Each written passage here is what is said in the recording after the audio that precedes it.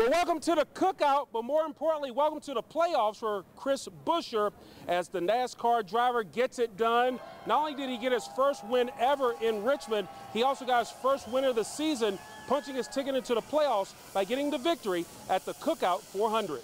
We were in a good spot in points to be in, but it's no certain lock, and with only there only 3 spots available. It was very possible we could have 3 different winners in the next 5 races, including today, and so we knew points wasn't going to be the way to do it.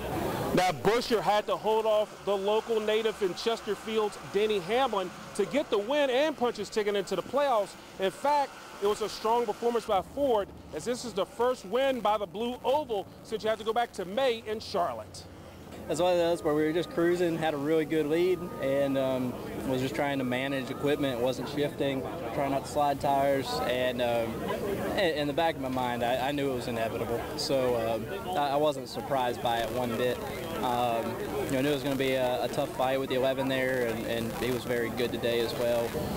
Chris Buescher getting the win in adverse conditions. In fact, when you look inside of his car, the inside temperature of his car, as well as most of the other drivers, was 135 degrees. Sweltering conditions. In fact, the heat is on for drivers looking to make the playoffs. There's only 4 races to go, as the next race will be in Michigan. Reporting from the Richmond Raceway, I'm Jermaine Ferrell.